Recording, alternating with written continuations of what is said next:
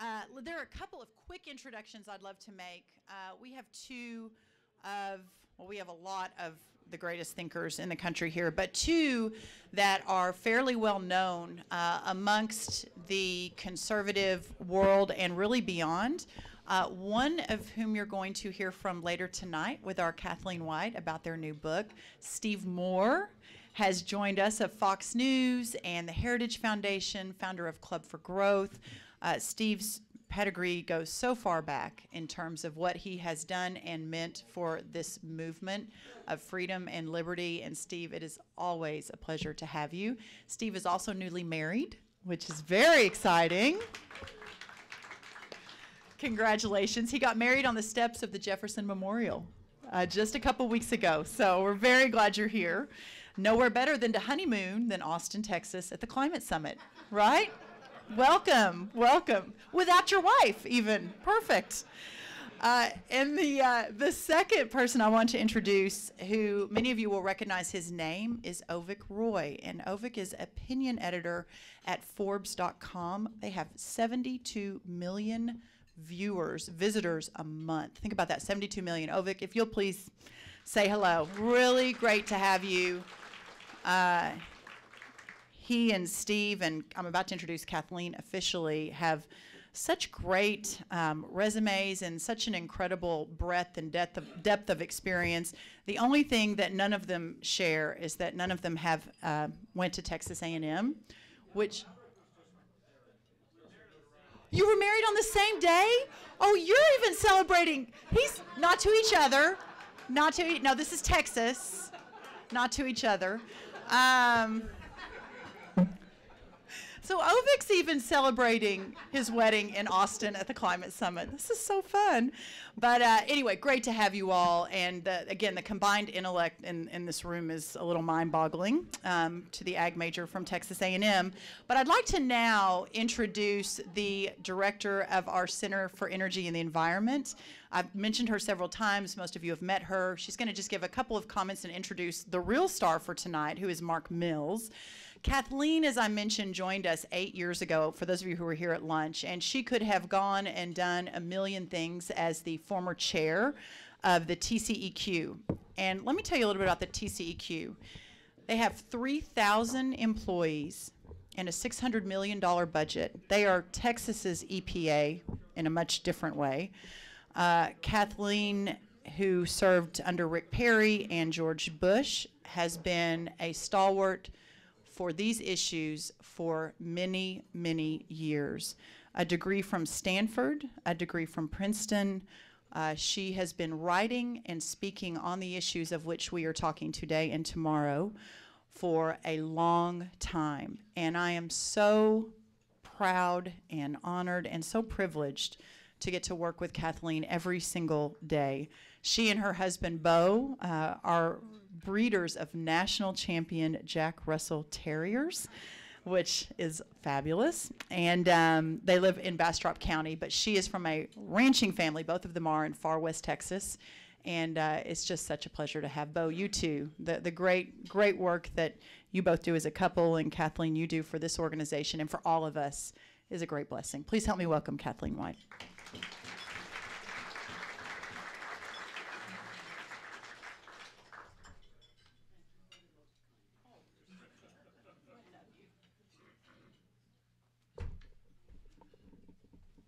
Good evening. Minds feel a little full. Whoops. Minds feel a little full with all the information and data that you've had today. It is hard to absorb at one time. I might add just a detail that all these fabulous presentations will be on the TPPF website shortly after this, so they will be a resource for everybody. I'm going to read a quote of someone whose writings I really value on these issues. I know our speaker from England, Rupert Darwell, will know Michael Kelly of the Royal Society of Engineers, very, very senior, highly respected.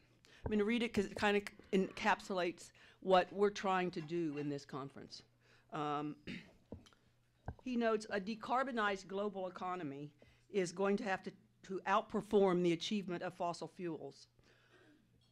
If not, mankind's progress progress will have to go into reverse in terms of an aggregate standard of living. We should be honest and upfront about the sheer scale and the enormity of the challenge implied by decarbonization, which to me was a laughable word. It's used so seriously by our president, among other policymakers. But that's our intention. I think in these issues, or this single issue, about climate change and anthropogenic global warming, as I think has been said by a number of the speakers, the problem is not the science, if you will. The problem is the recommended policy solutions. But I think that our policymakers in Washington, D.C., and average, very interested citizens have no idea of the scale and the enormity of this challenge. And I want to mention just one point about what I call the dark side of these issues, and then what I see the very optimistic part of these issues. And then Mark Mills will give his keynote. I didn't come to this opinion easily at all, because I think it's some statements that are easy to exaggerate. But all the climate policies to avert the claimed problem all assume a much more powerful, bigger, centralized government.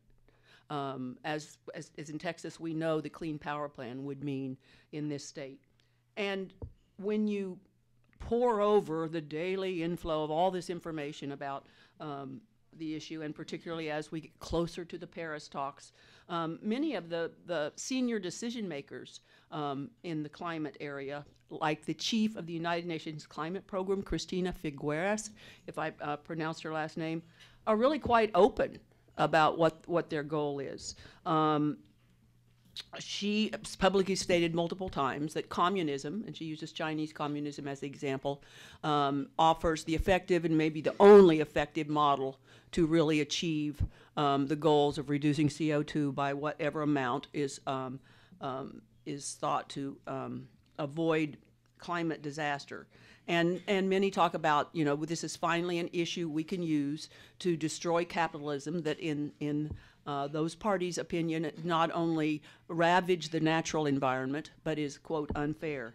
That's their, I think it should be chilling, because I can remember years ago when some of my friends, even more conservative than they call them the UN helicopter paranoids, you know, they were going to land on our property and take control of us, and that's not what I'm talking about. But this is, I think, a very, very sobering implication. And another one of our fabulous speakers, if you ever want to read the history that has led to that, as far as the ideology, is Rupert Darwall. Rupert, are you in here? Are you in the? There you are, right in front of me. Whose book, and it's been mentioned, but it's a fabulous book, The Age of Global Warming. It's a historical book and invaluable. But on the happy front, and Mark P. Mills will share some of this, and there'll be more about this tomorrow, not too much in the panels today. The Crossroads, that is the name of this conference. What are the crossroads? What are the two things? One is the threat of very, very damaging policies implemented supposedly to avert global warming that have never been so institutionalized. That's what I think is worrisome. They're more institutionalized in law, and in a country which has very enforceable authority to force compliance with the law, I think, than anywhere else in the world. That is occurring right now at the same time of a prodigious energy revolution. The shale revolution is occurring. It's rather an odd coincidence. And I think the shale revolution is also something, the importance of which, or the magnitude of which, is not really appreciated by a lot of people. I'll just say one thing about that, and those professionals in the industry may correct me if I don't get this right, but think about it. What the shale revolution accomplished, and by the way, an achievement not of government policy or ministers of oil from OPEC countries, but by small independent energy companies, and the trailblazers of which are sitting in this room, I'm proud to say. Isn't that nice? We don't have a minister of oil. We have, by various estimates, 3,000 to 4,000 energy companies competing in a free market. It's nice. It's like the invisible hand has actually returned. But petroleum geologists call the source rock, and that's what shale is, the hard rock in which hydrocarbons are still forming over millions of years. Some of those, as they become liquid and gaseous, through gravity and geological pressure and all those sort of things, end up in pools. And that was conventional drilling, where, and to overly simplistic, the oil is extracted, it's pumped, yes, but largely by natural pressure. Various estimates of how much oil does that conventional drilling get out of a certain geological formation, and I look at Jim Henry, the expert. I'm sure there's a great difference in different geological formations, but it can be only 3%. Being able to access the oil and natural gas in shale has sped up the geological process by millions of years. So the access, what's ever happening with energy prices, what's ever happening in the world, that discovery to have access to the source rock is unbelievable, unbelievable. And so what another theme of this conference is also that prodigious opportunity, and should never be, that to me, that can't make sense out of the other issue, or the importance of trying to resolve it, that if you have this other side, what incredible opportunity this means for our country, and I think the world, to become, or in supply, we are the world's superpower. 2013, United States of America, the largest producer of oil and natural gas, combined, largest energy producer in the world. How many? 7 presidents said they were going to get that done? And people like Jim Henry and Bud Brigham, they got it done. It just, to me, it's very chilling, and it's also how free markets, how economic freedom, how property rights actually work in a way federal programs can't possibly imagine, because they stultify innovation and drive. So I just wanted to get that positive message up. And now to introduce Mark P. Mills. And many of you, I think, were in the last session today where Mark spoke, so he was introduced. But he also wins the award at this conference for submitting the briefest bio. It is let's see here, it's five lines. It's 5 lines long, as opposed to much longer. But if you haven't read his frequent editorials in Forbes, you must. If you haven't read his book, published 2005, Mark, The Bottomless Well, The Virtue of Waste, which is, you know, an interesting perspective. Waste, what was the rest of it? Virtue of Waste? And Twilight of Fuel. And Why We Will Never Run Out of Energy. And not too many pages back from the cover, at the end of the bottomless well, and this is paraphrased, it's not quoting, I can't remember, at the end of the bottomless well is not oil, but logic. The human brain, the human will, the capacity for creation. It's a fabulous book, and I heard it inkling that it may be updated and republished again with his co-author at that time, Peter Huber. But his insights on any of these energy problems or climate science, he never fails to have insights in just these editorials in Forbes and in his longer papers. He has, as he mentioned in the past session, but just so that the rest of you will know, he has in the recent past 2 fabulous studies. And boy, he's not only insightful, it just kind of provocative and wakes you up. The eye cloud begins with coal. Fascinating about the amount of energy usage in the whole digital communications global ecosystem. Fascinating, and how much that world, which probably has affected and changed our life more than anything in my lifetime, is totally dependent upon not just a lot of energy, but reliable energy. The massive data servers that are actually physical things that the iCloud depends upon don't really choose to be powered 100% by renewables. They need solid, coal-fired, reliable generation. And another one he just wrote called Shale 2.0, about the shale revolution and the extent to which it is just beginning. and a fascinating one. In his professional life, he is a senior fellow at the Manhattan Institute, faculty fellow in the McCormick School of Engineering at Northwestern, CEO of the Digital Power Group, and he served in the White House Science Office under President Reagan early in his year. Can you imagine if Mark was the president's science advisor instead of John Holdren? Maybe that could happen. But Mark, thank you very much for coming, and we welcome to hear your remarks tonight.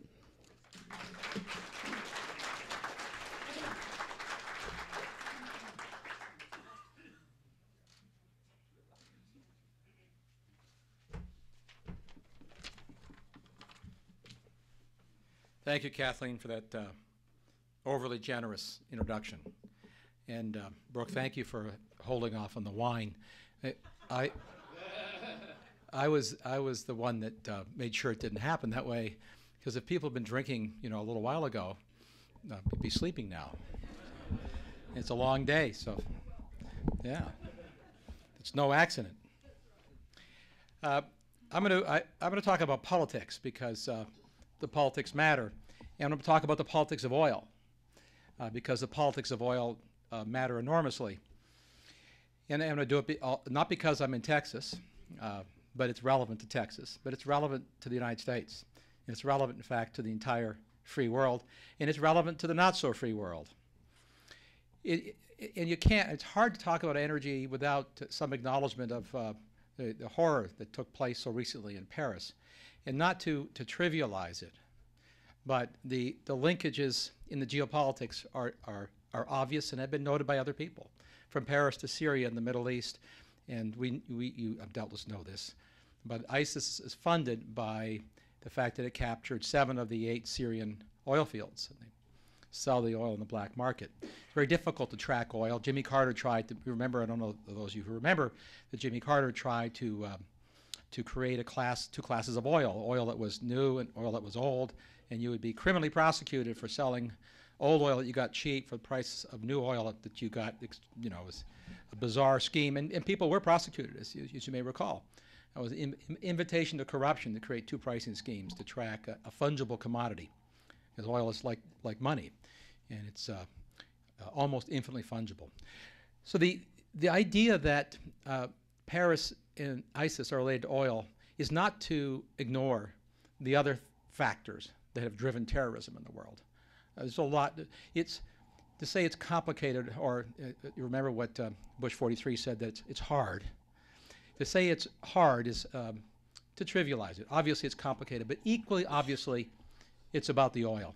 So when people said as an invective, when President Bush and the Congress, which we need to remind our political foes, agreed and went into Iraq, and the enemies of Bush said it's about the oil, the wrong response was to say, no, it's not. It was about the oil. No one really cares much, and I don't mean this as an unkind statement about the good people of the Middle East, but the truth is, in the geopolitical scheme of things, no one really cares about the Middle East except for the fact of the oil. There's nothing there that's of any value to the world except the oil. There are no airplanes manufactured in the Middle East and exported to the world. There's no food exported to the world from the Middle East. There's no computers exported to the world from the Middle East. There's no Facebook that was been invented. There are no transistors created. The list is rather long. There are, in fact, no patents being issued out of the Middle East, except for Israel.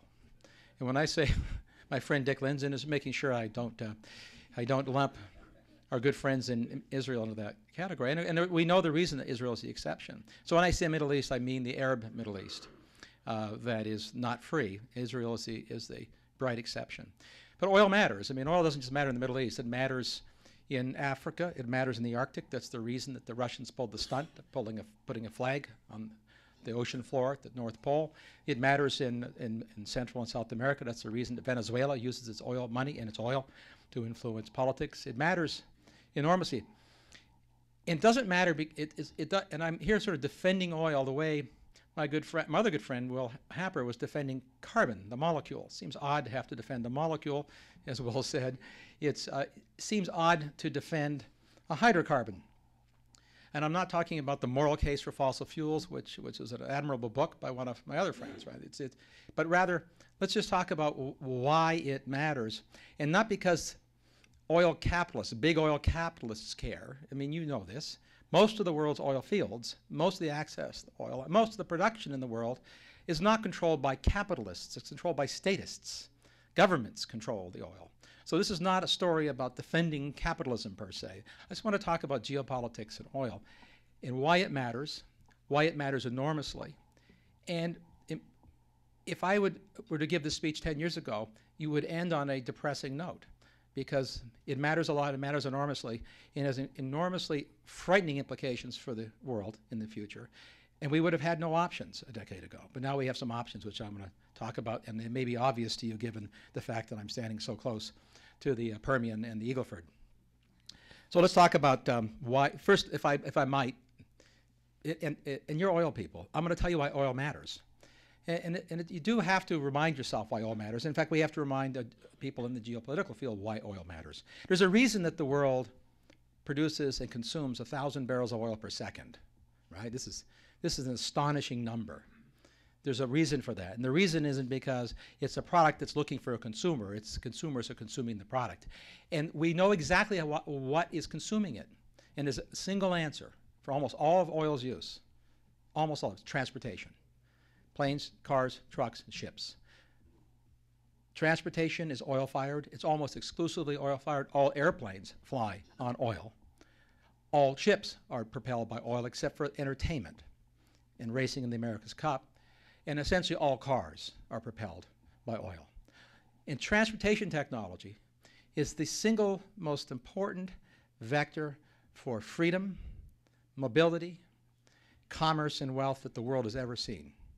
Nothing has had as big an impact, not even though Kathleen is right, the internet is having a big impact, not even the internet yet, not Google, not the cloud, not your iPhone. Nothing has come close to impacting the nature of creation of wealth in the world except for oil-fired transportation.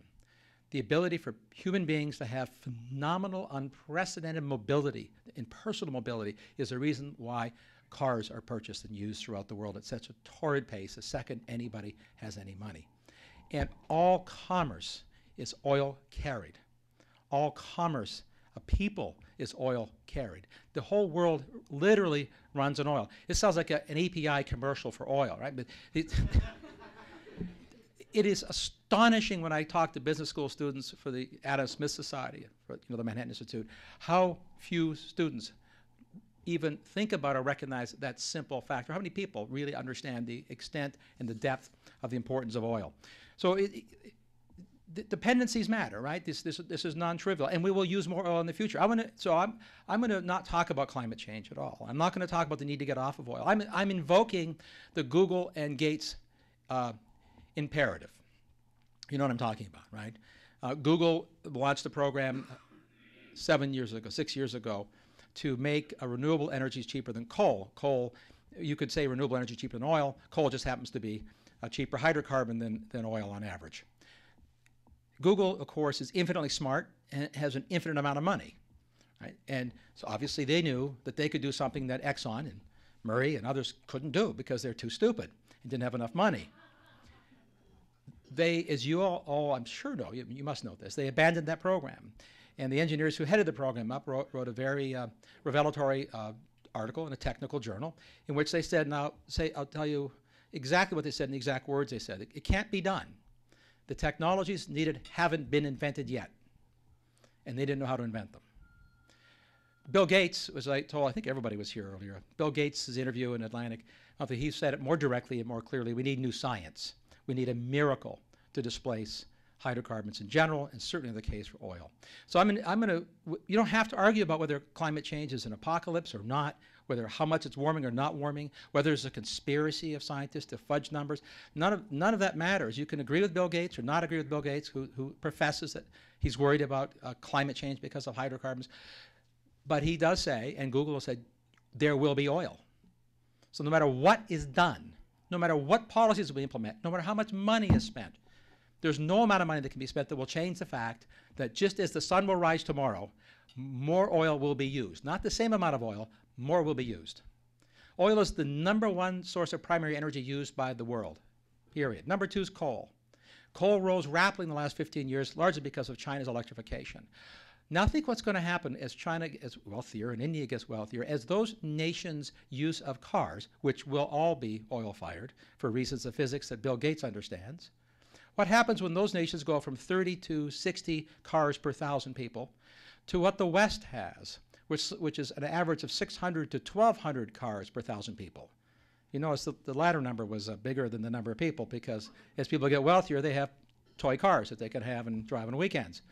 Think about what happens when billions of people start driving cars that use oil. This is what Gates understands. Oil matters. Oil is a profoundly critical commodity to the world. It is what has made commerce possible. It's how we ship everything. It's how 90% of manufactured goods are shipped. So think about this propelling of world wealth from oil-fired transportation, what it's done. Since the 1973 Arab oil embargo, which is a pivotal event in every respect politically, it's what shocked the world. It raised oil prices overnight 400%. Imagine if that happened today. A 400% price increase overnight. This is there is a good reason that it shocked policymakers, and they reacted with goofy legislation like the Energy Policy and Conservation Act. There was a reason for the reaction. It was a stunning political event on the part of the Saudis and the Arab oil embargo. But since 1973, the world's economy has grown because of commerce, which is oil transported. It has grown 600%, the world's GDP. The share of that GDP which is traded has increased from 30% in 1973 to 60% today. So when you hear people who like or don't like globalization say there's globalization, boy, are they right. That's an astonishing transformation during the lifespan of energy policy in the West. So oil matters, right? And 1/3 of all the oil that is consumed in the world is traded.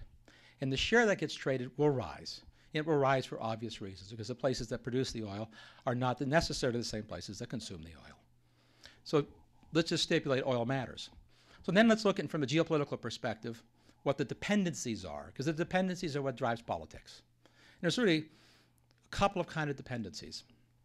The first dependency is where does the oil come from, right? Who supplies oil into the traded markets? What matters is what goes into traded markets. If there's a small little closed economy and they're self-sufficient and they don't import, they don't export, that doesn't matter. What matters at the global level is what's traded. So more than 1/3 of the world's oil consumption is traded, and that percentage is rising. If we take the U.S. out of the equation because we're a big consumer, if we don't use our numbers, then you get the more than half of the world's oil is traded for the emerging and growing economies. So the trade in oil actually matters. Who supplies oil into the traded market? Well, we know the answer to that. You could probably guess, right? 60% of all, 65% in fact, of all oil that is sold in the traded market comes from 2 places, Russia and the Arab Middle East. 65% of all traded oil comes from 2 places, those 2. In fact, if we look at the hydrocarbon cousin, natural gas, 60% of all traded natural gas comes from 2 places, the same 2 places, Russia and the Middle East. And just as an additional sort of side factoid, in 10 years from now, the share of natural gas that is traded and moved on ships as LNG instead of in pipes will flip. More gas will be on ships being traded than moving in pipes. So very interesting geopolitical implications when you think through it. So the future of the world up until recently was one in which 2 players were supplying oil into the geopolitical scene on the margin forever, Russia and the Middle East. And bear in mind, Russia has an economy the size of California, and Saudi Arabia has an economy the size of Illinois. So those 2 regions are controlling not only today's, but the future's marginal supply of oil. And the marginal matters because it's on the margin where the consumers of the future get their oil. Another kind of dependency kind of matters here is choke points. Since the oil moves on ships, we don't have trains going globally. We don't have oil being flown around the world except by the military for forward operating bases. 99.99% of the world's oil that's traded is traded on ships. There are 5 choke points in the world where 90% of all the oil flows through. 4 of those choke points are in the Middle East, and one of them is the South China Sea, which would explain a lot of what's going on in the geopolitics of the South China Sea. It is, in the words of another friend of mine, it's the global interstate of commerce. Something like 30 to 40% of all global commerce actually flows through ships on the South China Sea. And there's another dependency, the one we talked about the most since 1973, which is the dependency of the consuming nations on somebody else. That's all we've talked about since Nixon launched Project Independence. So the dependencies are important and instructive here geopolitically. China converted, right? You all know this, a couple of years ago, from being a not dependent to a dependent net importer of oil and a net importer of natural gas. Europe is lost and hopeless. 90% of all their oil comes from somewhere else. Probably will forever. When I say they're hopeless, it's, as near as I can tell, it's hopeless for Europe. If you go through nations of South Korea, Taiwan, Japan, the ratios and the percentages are similar. Dependencies are very high throughout the world on oil from somewhere else, and there are no replacements for oil. Oil is essential to the transportation system, not just to the world, but to those nations as well. So if you think about that construct, it explains why people who say, when we go to the Middle East, or we're in Africa, or we're in the South China Sea, and they use as an insult, supposedly, it's about the oil. Yes, in fact, it is indeed exactly about the oil, because it matters so much to the free flow and the functioning of the world's economy.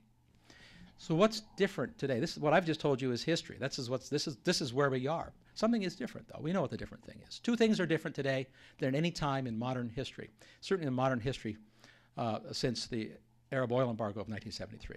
One is a change in the locus of demand, of the growth in demand. All growth in demand is other than Europe and the United States. We are not the world's largest consuming, largest, fastest growing consumer of oil or energy of any kind. Our growth rates are essentially stagnant in oil consumption. We'll probably increase our use slightly. All of the growth for the demand for oil is in the emerging economies.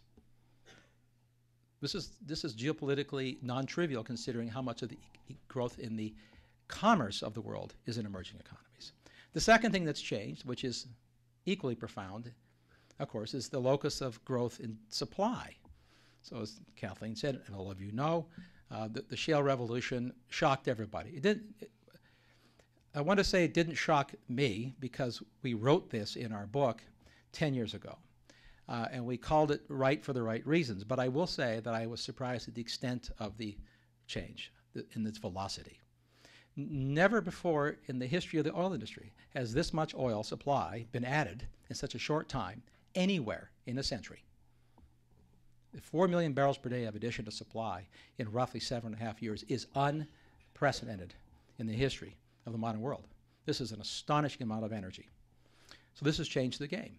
It's changed the game, we know, because of what Saudi Arabia has done. You've been reading the stories. The trope is that the Saudis, engineered the oil price collapse. Right? That's,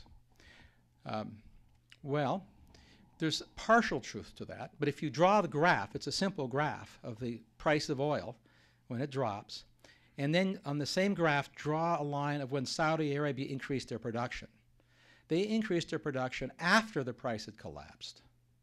The OPEC members collectively increased production by almost 1 million barrels per day in the face of a collapse because the United States oversupplied the world by 4 million barrels per day. So what were they doing? Well, I think what they're doing is an experiment. I think they're doing partly market discipline to drive the expensive players out. And I don't think they care who the expensive players are. They care about market share for them. They care about their ability to maintain markets, and they've been doing that by discounting oil below Brent. And they have maintained all their market share, by the way. In every market they sell into, but one, they've been winning, maintaining market share, except China. Russia has been beating Saudi Arabia in exports to China, which doesn't change the equation very much in terms of the geopolitics, but it does tell you what the game is on the Saudis' part. It's about market protection, market creation. They're a monoculture. So what could we do different, right? I mean, if you think of where the world sits with this dynamic now in place, and where the Saudis know and Russia knows what's happened. They understand what's happened in the shale fields. In fact, I would argue that the politicians and the analysts in Saudi Arabia, in Riyadh and Moscow, actually understand it better than our politicians. I think they've done a better job of actually studying the nature of the shale fields because they have nothing else to sell. Right? They have to study this. You know 70% of all of Russia's export revenues come from selling oil and gas. Essentially 100% of Saudi Arabia's and the rest of OPEC. So understanding what's going on in the United States is of first order importance. What they understand now is there's another change in the characteristic of the biggest single swing supplier, the United States, is that it's a high velocity supplier. And it's a high velocity supplier in two ways, which is unprecedented again in modern oil markets. If you're Saudi Arabia or Russia and you're looking at what the future demand and supply for oil is, you're working with two slow-moving data sets, ignoring exogenous events like big wars or financial collapses. If there's a financial collapse, then you get a rapid decrease in consumption, and of course prices, respond appropriately. If you get a big war, you take supply away, prices go up. But those are episodes are brief. What you're really planning for if you're an oil monoculture is what's going to happen over the next decade. And big billion-dollar oil projects take a decade to plan, implement, and they take a long time to finance, particularly in status countries. That's slow-moving. So you have a pretty good model of what's going to happen to supply and demand, and you also know what demand's going to be roughly, because, again, absent exogenous events like an economic collapse, we know, just as much as we know the sun's going to rise, there'll be more people. They will, on average, have more wealth. And when they get more wealth, they buy cars and they fly in airplanes. That's been happening for about 100 years, and it's going to happen for another 100 years. You can take it to the bank, literally. So these two variables you can put in with some, like the climate models. There's some error to it, but you got a pretty good idea. Until you come along with an infrastructure like the shale infrastructure, which is not funded multi-billion-dollar projects by status class banks, but funded by small banks, small entrepreneurs. The American capital system, which is extraordinarily fluid, resilient, and diverse. And the oil is produced by drilling thousands and thousands of wells, each individually that doesn't cost very much. So decisions are made by thousands of people on the fly, without any control, without any top-down control, without any long-term planning. If prices rebound, I'll pick my favorite number is 55. People who are smarter about oil than I am in the trading world say it's 65. But that's a difference without a meaning in the real geopolitical world that we're talking about. If you have numbers like $55 to $65 a barrel that you believe will stay there for just a year, the quantity of drilling that will stimulate in the United States will shock people. First thing that will happen is we'll unleash the so-called frack log. So 5,000 unstimulated wells that have been drilled will come online if prices stay there in months, not years, in months, some in cases weeks. There's about 3 million barrels per day of potential production in the frack log. So you know how big a number that is, right? This is bigger than most countries produce, right? Except for 3 in the world. And that's without drilling new wells. And they'll come online, in a sense, overnight. And we'll see a replay of what happened in the gas market when shale gas first came on. Remember what happened, right? Everybody rushed into the Marcellus, started drilling, and we collapsed the price of gas below $2. What happens? Well, a lot of people pull back, just not going to bother, turn it off. And in a very short time, production sags, price came back up, the threes, boom, drilling again. So what you have is this, if you're an engineer, it's called a regulator, right? It's a little flywheel thing going on. Every time the price pops up, people can rush in and make lots more. Price sags, I just wait a little after, and then I'll go back in. Hundreds and hundreds of companies doing this in an uncontrolled way. Nothing frightens a kleptocrat more than 1,000 entrepreneurs, right? That's what the shale field represents. It's a combination of the velocity of the technology and the velocity of the capital markets is unparalleled. Yes, we're going through an adjustment period. Yep, a lot of them will go out of business in the next year because consolidations will happen. Some bankruptcies will be accelerated next year as prices probably stay relatively low. But it won't change the fundamentals. It doesn't change the fact that the United States already has nearly $1 trillion of private investment in the infrastructure of a shale industry that didn't exist 10 years ago. This is frightening to the Saudis and the Russians, which is why they're doing a lot of what they're doing and why, I've said this before, so I'm not a conspiracy theorist, but it would be crazy if Putin and the Saudis weren't funding anti-fracking movements. It'd be crazy not to do it. I mean, it'd be irrational not to do it. Of course you'd fund that. Come on. You want to slow it down. So that's where we are today. What would we do with that? So going back and so wrapping up with here's what do we do? Well, again, we'll re-invoke the Gates and Google imperative. The future, there will be more oil. And we'll add to that, it'll be consumed elsewhere in the growth paradigm, and it'll be consumed increasingly in high-risk areas, in choke points, in regions where the oil matters to the people desperately.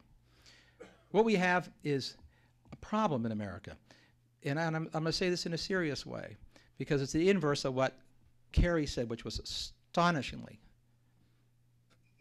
I don't know, word infantile. I'll use infantile instead of astonishingly infantile, to say that the ISIS was fueled by climate change. It's not a nice climate in a lot of parts of where they live, so I suppose you could make that argument, but not in terms of driving SUVs in Texas, I say. But let me be serious. The climate wars that we're in, which are political wars, are increasing the risk of real wars. And the reason they're increasing the risk of real wars is because they've made it not only déclassé to defend and like and promote the use of oil and production of oil, they've made it an anathema in the political sphere to look like you're getting into bed with big oil. When in fact, what should be happening in America right now is that we should be using this new tool, the shale infrastructure, as a geopolitical weapon. And I mean a soft weapon.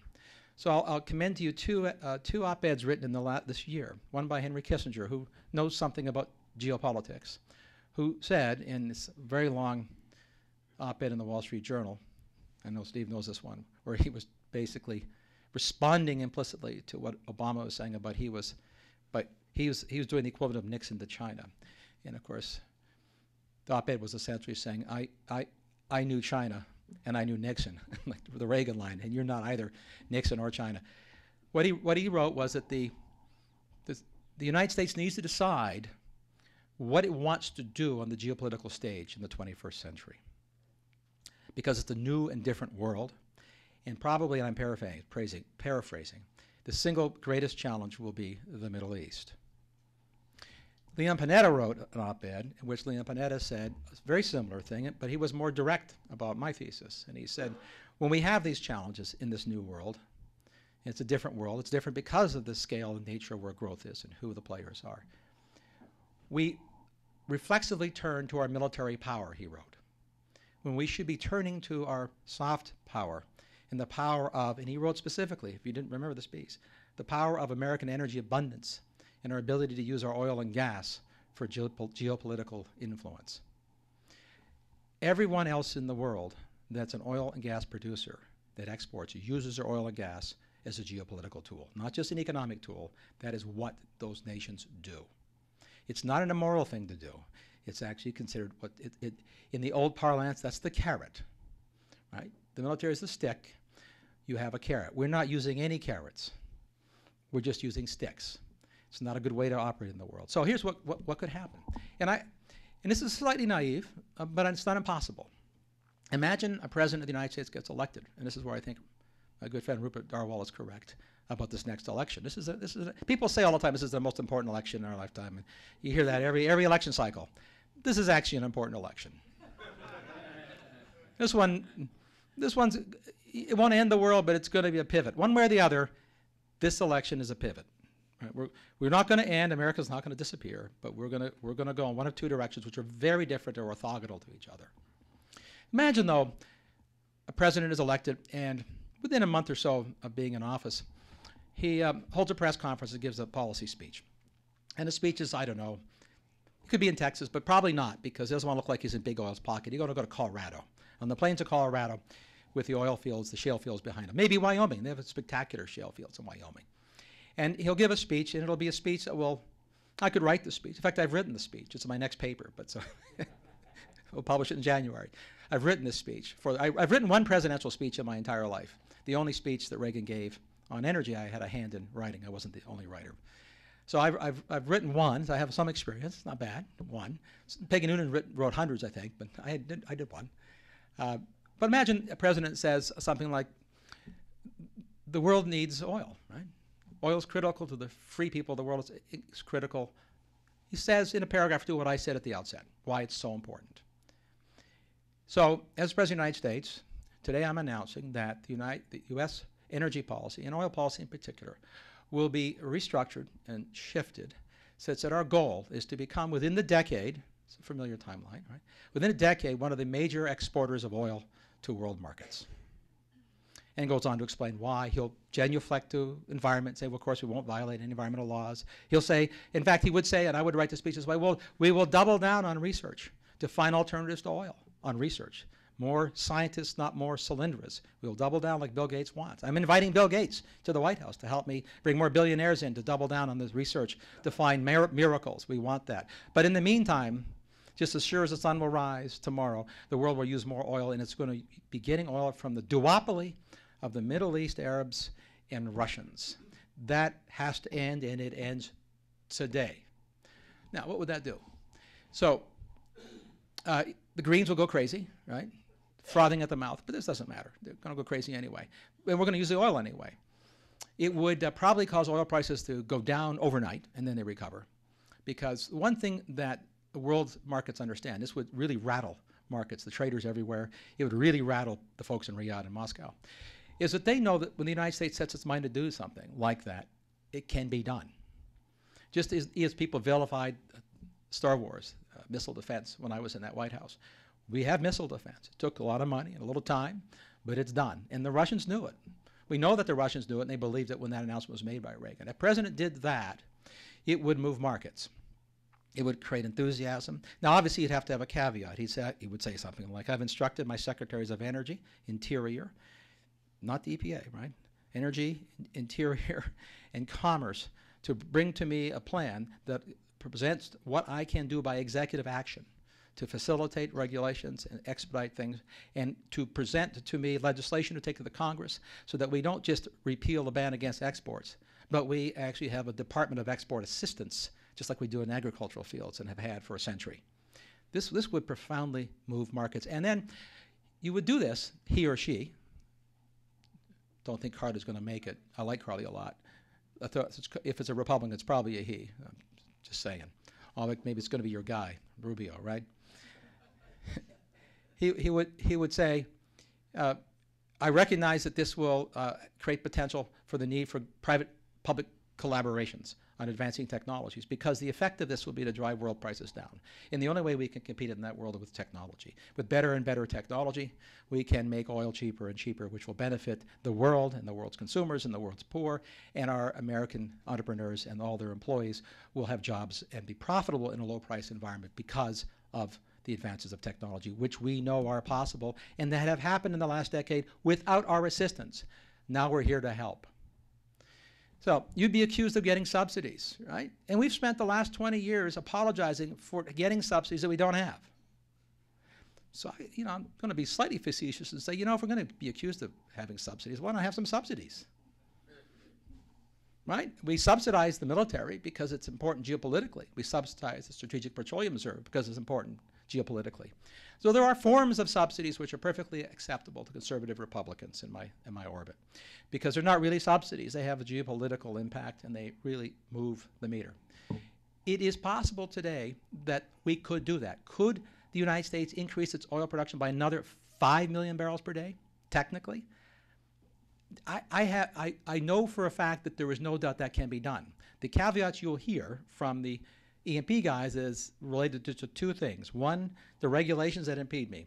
I did 4 million barrels per day net, but the regulations are getting worse, not easier.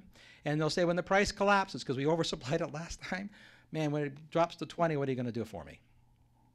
There are creative ways to manage that in commodity markets. And that would be the challenge to his Department of Commerce and to the industry to come up, and the Treasury Department, with ways to manage the oil volatility to maintain a strategically critical domestic industry.